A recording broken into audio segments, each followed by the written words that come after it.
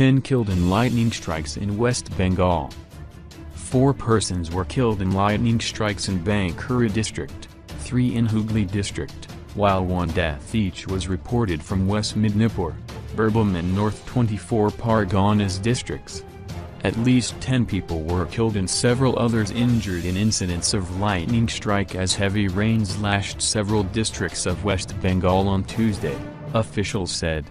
4 persons were killed in lightning strikes in Bankura district, 3 in Hooghly district, while 1 death each was reported from West Midnapore, Birbhum and North 24 Parganas districts, they added. Bankura Superintendent of Police, SP, Sukhendu Hira said 4 persons, including a woman and her daughter, were killed in separate incidents of lightning strikes in the district. Lightning struck the woman and her daughter while they were working in the field at Rajagram village, while 1 person was killed in Nityanandapur village and another in Punsal village, the SP added. Officials said a few persons were also injured in lightning strikes.